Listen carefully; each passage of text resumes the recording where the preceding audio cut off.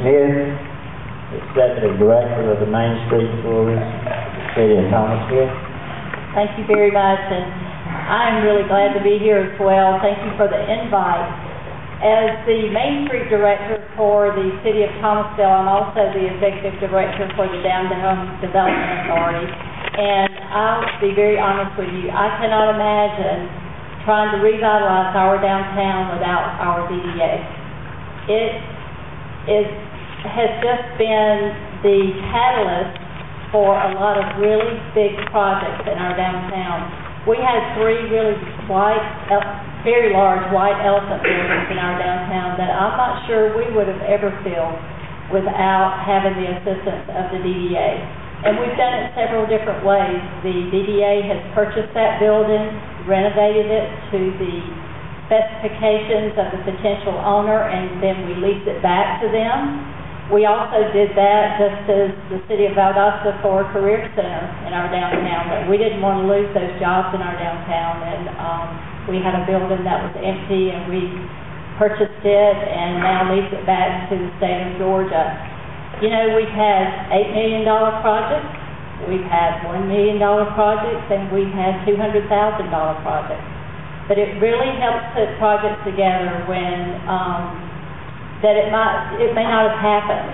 You know, maybe that business owner did not have the money to do that without the assistance of getting those low-interest loans that are offered through Georgia Cities Foundation and through DCA. I know my first couple of years as Main Street Director, I had a direct line to Harry Hyatt. He and I talked a lot, and because we were always looking for that low-interest money.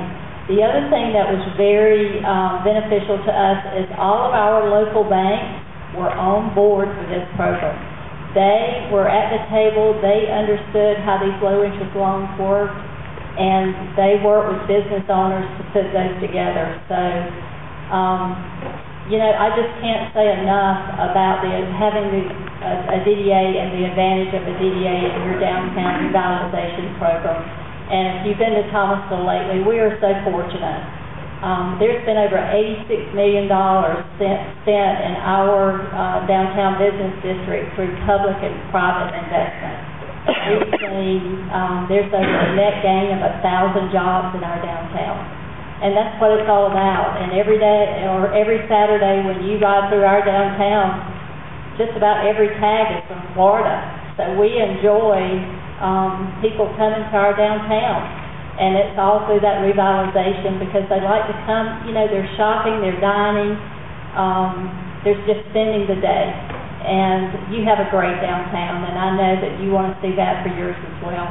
But I'll be glad to answer any questions along the way. Thanks. Yeah, thanks.